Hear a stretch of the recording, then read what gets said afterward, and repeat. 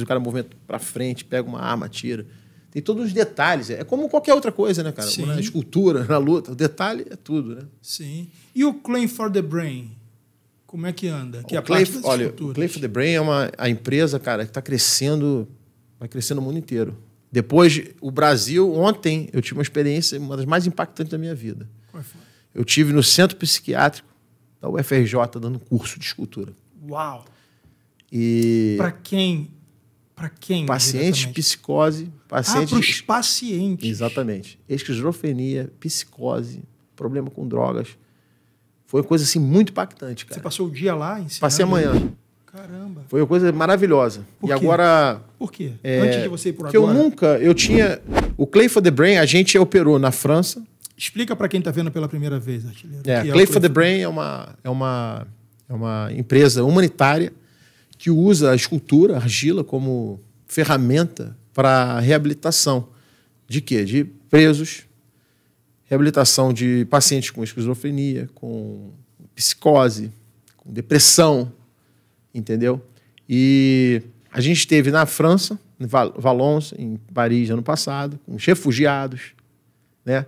E agora nos Estados Unidos, com o Shepherd Center, um dos maiores centros do mundo de reabilitação de tudo isso, doenças na coluna, de depressão, e o mundo inteiro vai no Shepherd Center se tratar. Na Emory, eu fui na Emory, depois de Harvard, a Emory é o maior hospital do mundo, gigante nos Estados Unidos. Eu fui na Emory também, muito PTSD, aquele Post-Traumatic Disorder, o cara que sai da guerra, volta ao PTSD. Sim. A argila é altamente terapêutica.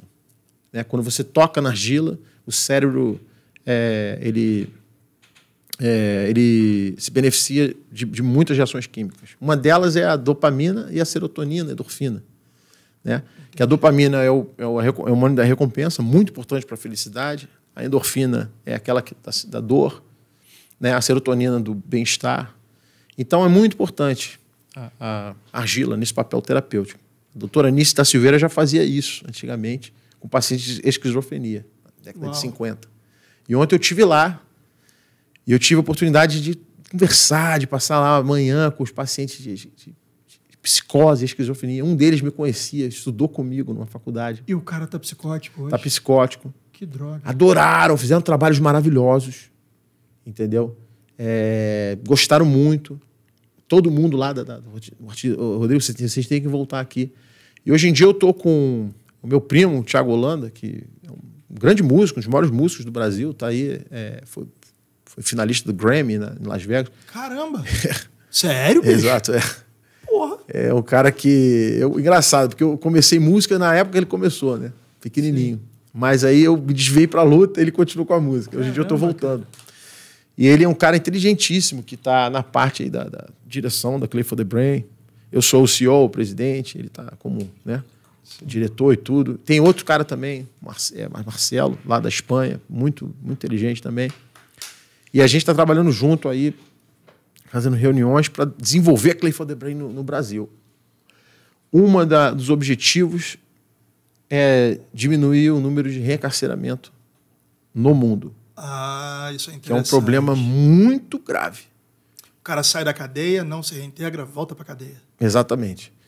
Agora, eu vou deixar bem claro a pessoa entender, né? O cara tem que ser punido, tem que cumprir. É o fato. Nós somos a favor disso. Mas a gente é a favor que esse cara que é punido cumpre a pena dele. Primeiramente, ele não apodreça lá. Porque eu não quero que minha carga tributária eu gaste meu dinheiro nisso. 100 anos o cara lá dentro. Primeiramente, senão seria inteligente da minha parte, a não ser que eu seja bilionário, de colocar o meu dinheiro nisso. Então, acho que para a sociedade vai ser um benefício tremendo. Depois de pagar os anos dele. Exatamente. Ele sair e reentregar à sociedade. Outra coisa, esse cara que foi para a cadeia e saiu da cadeia, ele vai ser o cara que vai estar no parquinho com a tua filha, com o teu filho. Ele vai estar no mercado contigo, ele vai estar na igreja, no culto, ele vai estar no shopping. É muito importante que esse cara volte para a sociedade, reentregue à sociedade. Mas como? Calma. Como? Primeira coisa, estamos em 2024. 1959, que ano foi esse? O ano do cérebro que não mudava. Né? Unchangeable Brain. 1959. Acreditava-se que... Lembra no último pau que nós torto? Nunca se endireita. Hoje em dia, mais do que provado que o cérebro muda. Né? A neuroplasticidade, a gente conversou isso antes. Então, acho que é muito importante a argila, o clay for the brain, colocar atividades que diminuam a animosidade do cara. Exatamente. A tensão, o estresse entre eles. Uma coisa que vai dar propósito. O cérebro humano precisa de propósito. Sem propósito, não tem como. Vai ter depressão. Mas eu tenho $1 bilhão, vai ter depressão. O cérebro, isso é mais provado, cara, que o cérebro precisa de propósito. Eu acredito que o Clay for the Brain é um problema muito complexo. Diminui o recarceramento, o cara não volta mais, como é que faz isso? Mas eu acho que, cara, eu acredito em micromovimentos, cara. Você fazer um pouquinho, porque o objetivo dessa vida, não é acumular bens, cara. Se você não pode levar esses bens com você, será que esse realmente é o objetivo dessa vida, cara? Você tem que fazer algo a mais, cara. Algo que, sabe... E eu acredito que esses trabalhos humanitários são muito importantes, porque é um micromovimento, é uma coisinha que você bota aqui, que um dia vai se tornar uma coisa grande, cara. Sim, eu concordo. E eu acho que é uma coisa muito positiva que pode ajudar o mundo, isso aí. Pode mudar o mundo. Sim. Entendeu? Você chegar para um cara desse e ele aprender escultura. Aprender a mexer na argila, fazer alguma coisa. Com aquela peça que ele fez, pode ser vendida. 50% pode ir para a instituição, 50% pode ir para ele, depois para a família dele, quando ele sair. Sim. Tem muitas ideias.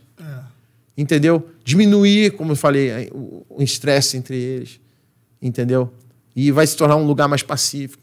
Pessoal, além de patrocinado pela NordVPN, eu sou um usuário e entusiasta do produto. Isso tudo porque a NordVPN, por apenas R$ 9,34 ao mês, me permite acessar conteúdos bloqueados por geolocalização no país que eu estiver. Por exemplo, conteúdos bloqueados no Brasil, acesso por um IP de outro país. Acessar catálogos de streamings mais vastos do que os disponíveis para mim no Brasil. Cotar passagens aéreas e hospedagens com preços bem mais em conta. E um dos pontos mais importantes, que é a segurança cibernética. A NordVPN me oferece proteção contra vírus e arquivos maliciosos no meu computador, além de proteger toda a minha navegação, criptografando meus dados e tornando minha navegabilidade irrastreável. Então, se você, que é a audiência do ConnectCast, tem tudo isso por apenas R$ 9,34 por mês no plano de 2 anos, com mais 4 meses extras, agora você pode dividir essas vantagens com quem você quiser, porque assinando agora esse plano através do link na descrição desse vídeo, você ganha um cupom de 3 meses extras para dividir o plano básico com quem você quiser. Você que já conhece as vantagens do NordVPN vai poder oferecer um cupom a quem ainda não possui e essa pessoa vai experimentar 3 meses do plano básico e com certeza vai adquirir o plano. Então é isso, galera. Se você é audiência do ConnectCast, clica aqui na descrição desse vídeo para aproveitar essas vantagens, beleza? Abraço.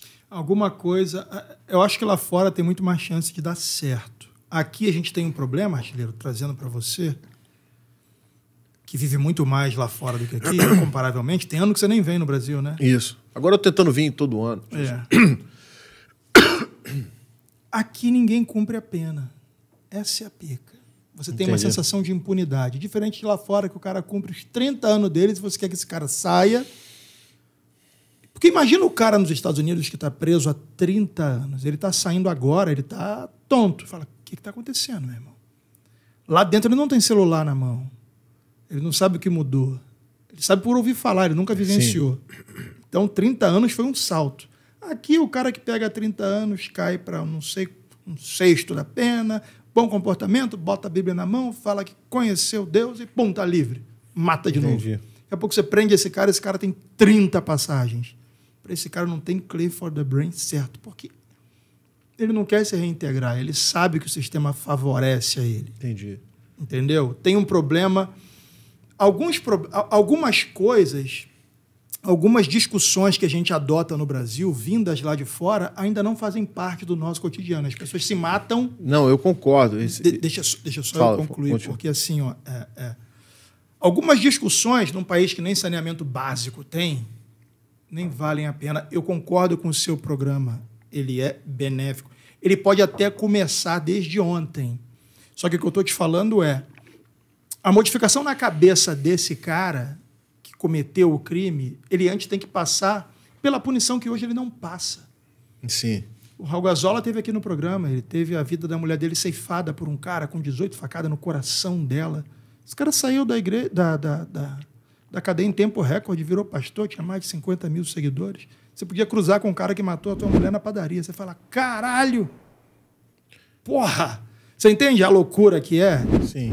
Quando a gente chegar no estágio onde pagou, quer se reintegrar de fato, esse programa entra. Entendeu? Eu estou dando a minha visão totalmente pessoal. Posso estar errado, mas é assim que eu vejo hoje, entendeu? Sim.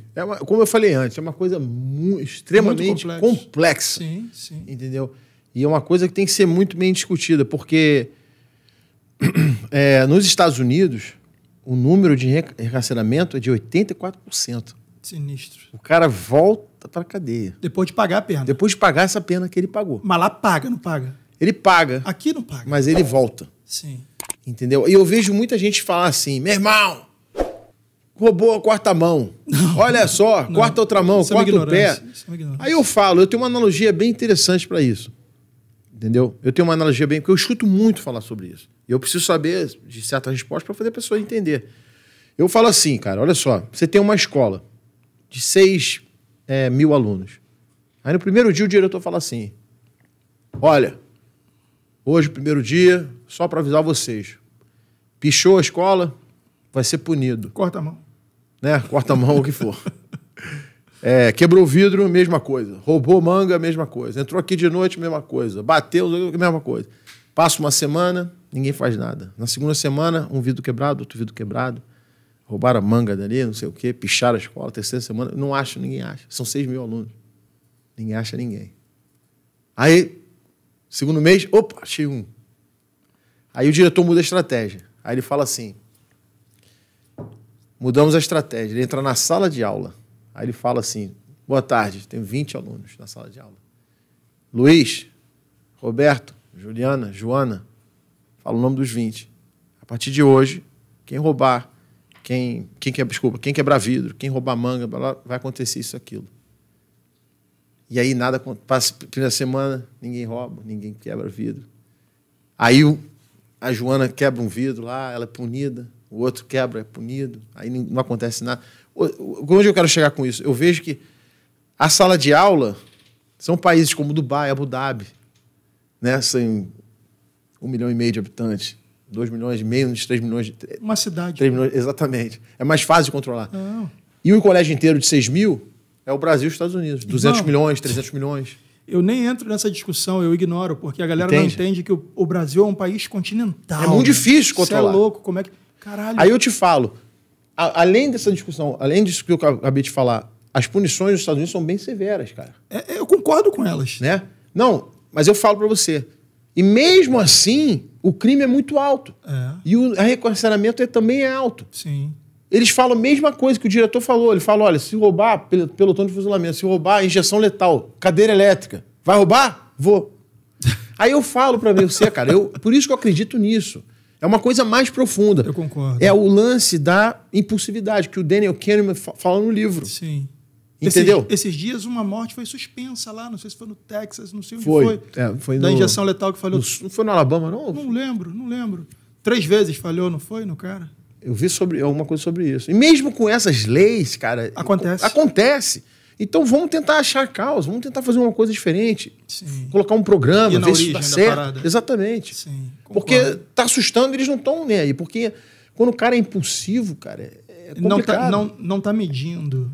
Não tem análise do contexto, lembra que a gente falou anteriormente? Exato. Minha mãe era bem rígida, né? Eu era uma criança muito, muito agitada, cara. Eu era terrível. Eu era moleque, eu era terrível. Chamar minha irmã aqui, meu irmão, chamam de Quito, né? Meu apelido. Não, Quito era terrível. Nossa Senhora.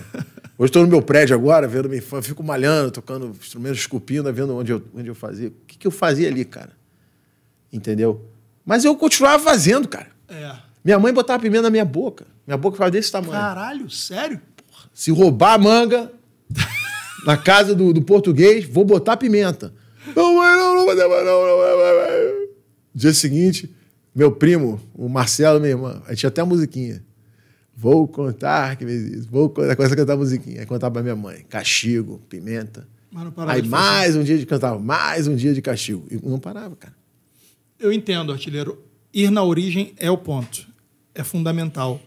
Mas a sensação de impunidade alimenta. Porque se a gente colocar em perspectiva... Com certeza. Se a gente não pode também ser 10 e 0. Você entendeu? Sim. Se a gente colocar em perspectiva 2 países continentais, Estados Unidos e Brasil, 300 milhões de habitantes, 200 e poucos milhões de habitantes, a relação é incomparável.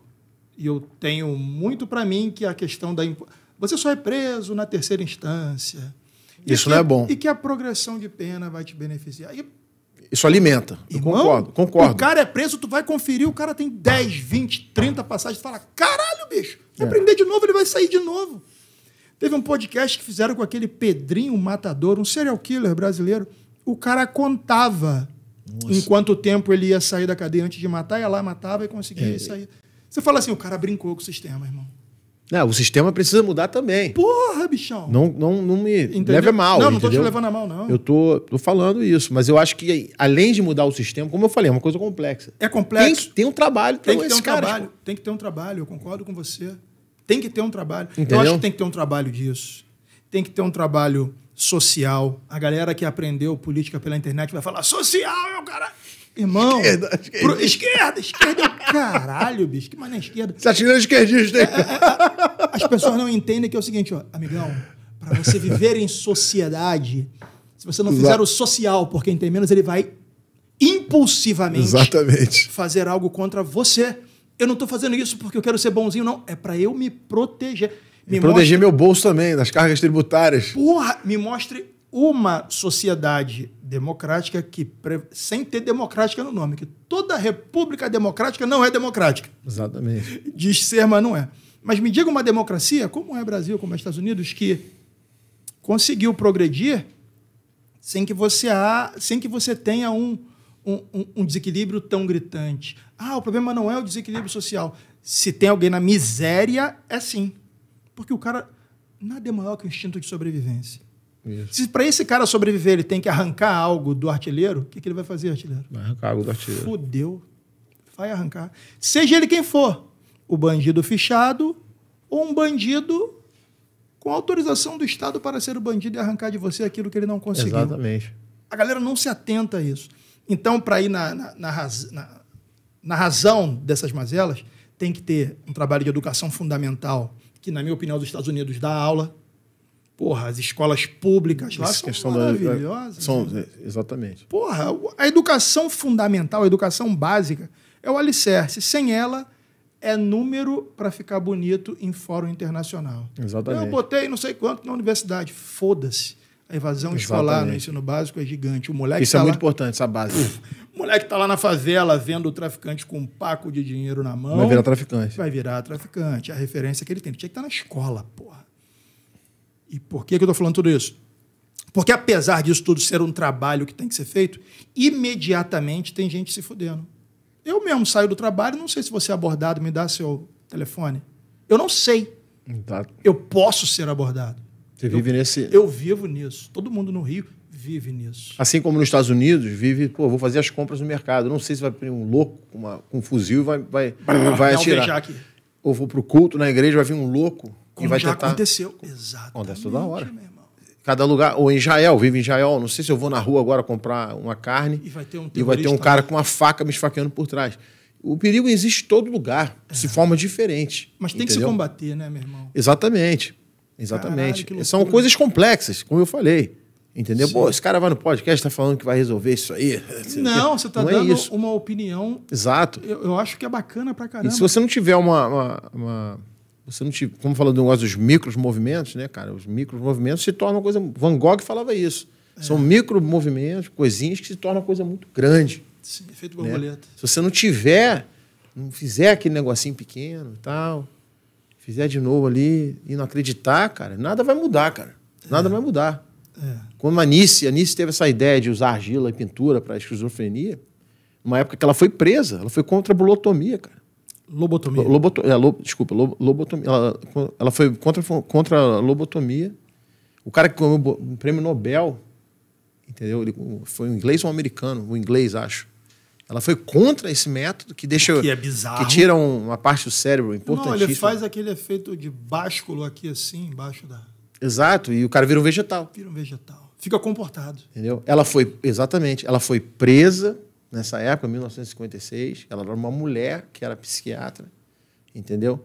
E mesmo assim ela batalhou e foi contra o choque elétrico, todos esses tipos de métodos. Mas olha o que ela fez. Hoje em dia, a semente dela, eu estou aí com Play for the Brain. Sim. Acredito, nós acreditamos que isso aí vai se tornar uma coisa muito grande. Existem hospitais e clínicas que já estão me contactando aqui no Brasil. A gente precisa conversar, eu estou muito interessado com isso. Estou muito interessado nesse assunto. Sim. Entendeu? E eu acredito não só em presídios, como hospitais, reabilitação, câncer, né? Eles usam, muitos países usando a música e argila também para câncer, por causa do lance do fato da endorfina, liberar a endorfina no cérebro, ajuda. O cara acabou de fazer uma sessão de quimioterapia, está cheio de dor, né? O cara tendo essa endorfina natural ajuda ele a suportar aquela dor. Sim. São pequenas coisas, cara. Entendeu? São pequenos movimentos que se tornam alguma... Curtiu esse corte? Então não deixe de entrar aqui no link na descrição desse vídeo para que você possa assistir ao episódio completo. Se você gosta do nosso canal, não deixe de se inscrever aqui e ativar as notificações para que você receba todo o conteúdo que a gente postar. E se você quiser conhecer a loja do ConnectCast, não deixe de clicar aqui na foto dessa camisa para que você possa conhecer as nossas peças e ver se alguma te agrada, beleza? Abraço!